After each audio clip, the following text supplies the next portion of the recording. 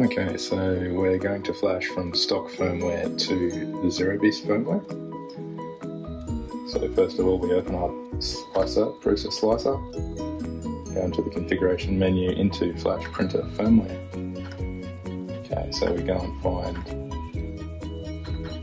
the latest release from the Zero Beast. So I've got release candidate 3. I'm going to start with the printer first. I'll open that up.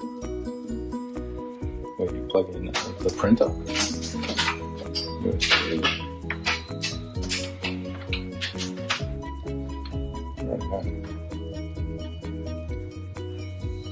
we're going to turn the power up to the printer.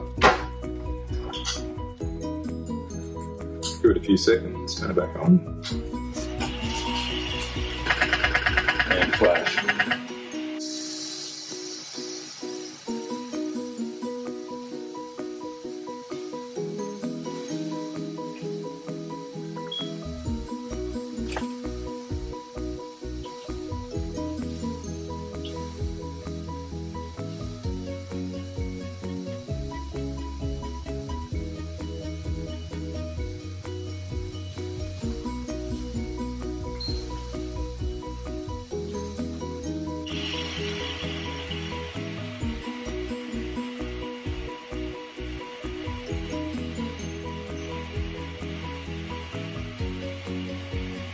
Okay, so that's all done.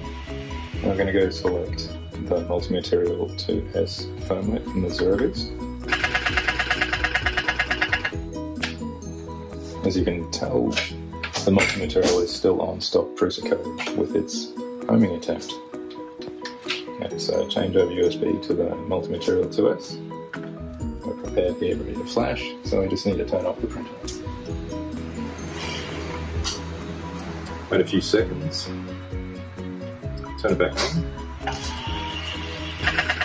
and we're going to flash.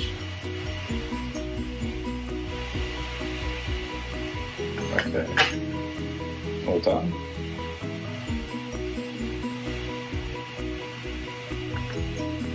Close over that, and just cycle the power to get back in getting correctly.